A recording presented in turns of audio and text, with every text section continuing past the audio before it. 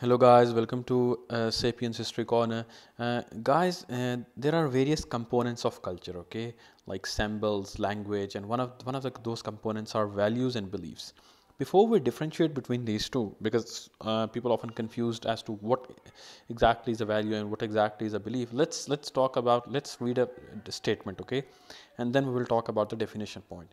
For example, this is statement: the possibility that the US will one day have a female president. So this is one's belief, okay? One believes that one day US will have a female president, okay?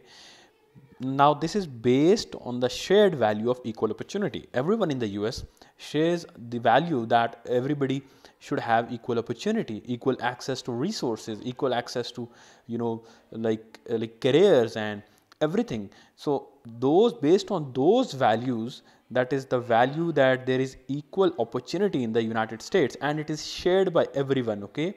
A culture is, remember, everything which is shared. So values are also shared in a culture. One believes that one day the US will have a female president.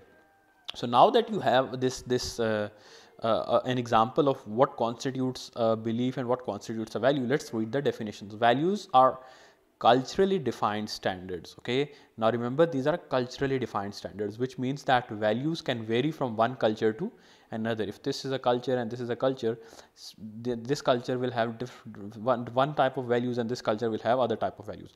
So values are culturally defined standards by which people assess the desirability, goodness and beauty, and that serve as broad guidelines for social living.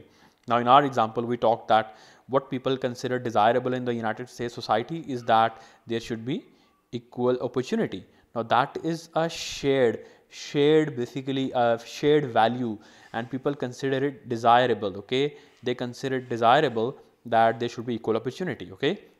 Now, beliefs are specific statements that people hold to be true.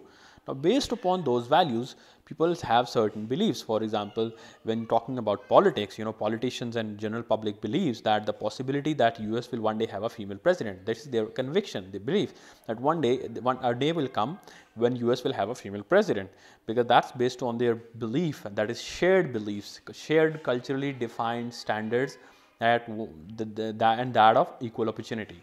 So I hope this video clarified your concept about the difference between values and beliefs and the examples of both. Okay, for more videos, do subscribe to Sapiens History Corner. Thanks for watching.